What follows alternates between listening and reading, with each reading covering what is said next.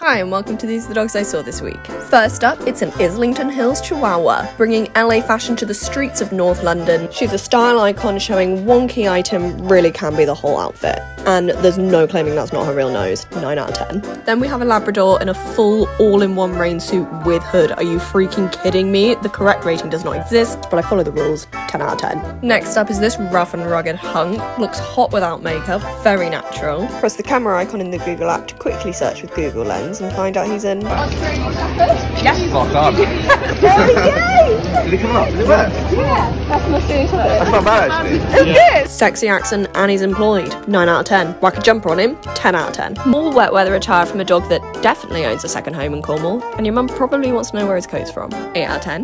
Then finally it's Bobby the French Bulldog. With truly impeccable skin for a teenager, I hope he never grows into his ears. Perfect face, gentle jaws, affection easily bought with food. 9 out of 10.